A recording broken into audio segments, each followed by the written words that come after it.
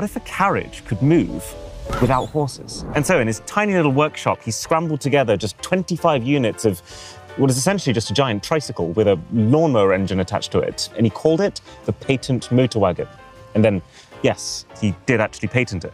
Right, there's a bit of a technique to this. So wait for the sound, bring it back this way, and then smack the wheel over.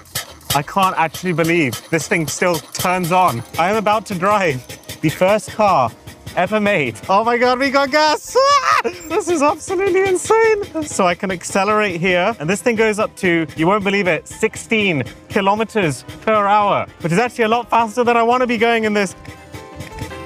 The motor wagon was a flop.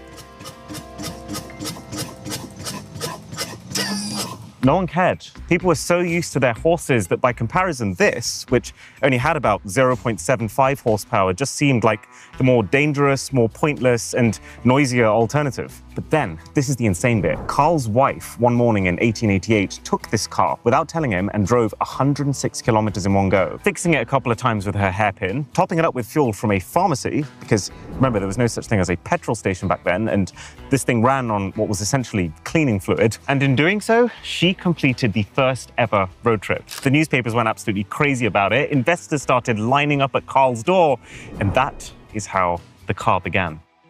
And so it's pretty absurd to think that within just 40 years of that triangle on wheels, this is what Carl Benz's vision had become.